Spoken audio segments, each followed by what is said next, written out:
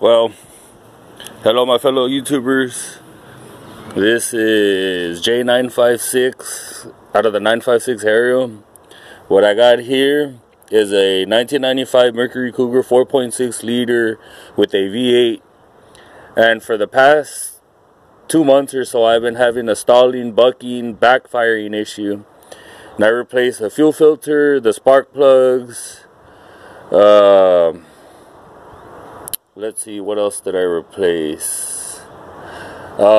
Exhaust. I've cleaned the coil packs. I got good boots on my spark plugs. It's getting gas. And for the life of me, I couldn't figure out what's wrong with it until I actually took it to a local auto part store here. I'm not gonna say the name because I don't want to get in trouble for mentioning their name. But well, anyways, to make a long story short, this is what I did so far. See that little piece hanging down right there? That's the AC compressor. Your crankshaft position sensor sits right next to it, and I've seen some people asking, well, you know, how do you get it off without taking a torch to it, or, you know, without tearing your car up? Well, it's not simple, it's hard, but it's a simple solution. You just got to drop your AC compressor, move it to the side, and your crankshaft position sensor goes in here, and it's fairly long. It's about the size of the handle of the screwdriver.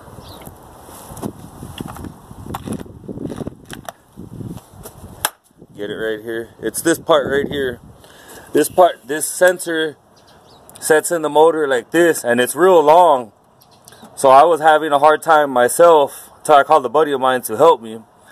And we actually dropped. Don't take the pulley off the AC compressor. You have to just take the whole compressor off itself and move it down at an angle, and then you wiggle it out, and you wiggle it out this way.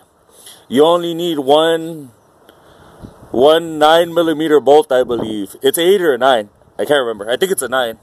But yeah, as soon as you take it off, I mean, she slides right out. And of course, you gotta recheck your wiring harness right here. Make sure it's nice and clean, because when I got it, it was all gunked up and it just wasn't operable. So my buddy, he redid it for me. You're gonna have to have a torque bar, because you're gonna need to take the serpentine belt off. You got to take it off anyways, just to make sure everything's running correctly, like everything's lined up. If you want to know more, if you need some help, if you need some guidance, just shoot me a message, and I'll inbox you. Oh, and you have to take off the fan shroud. You have to take off the fan shroud. That's what I did as well. I took off the fan shroud. Those were two 10mm bolts to take those off. You have to disconnect it, obviously. You have to take the top of your radiator, your top radiator hose off right here. I just took the throttle body assembly, the top, the airflow, the mass airflow sensor. I took that off just in case. But if I could help in any way, if this video helps, you know, just shoot me a like or a thumbs up or shoot me a comment. But for those of you who are having a problem for a 4.6 liter V8, I don't know if it goes for all models, but I know from 90 to 97, the Mercury Cougar, it has the same 4.6 liter V8. And on the top is your camshaft. I don't know if you guys could see it or not. Where is it?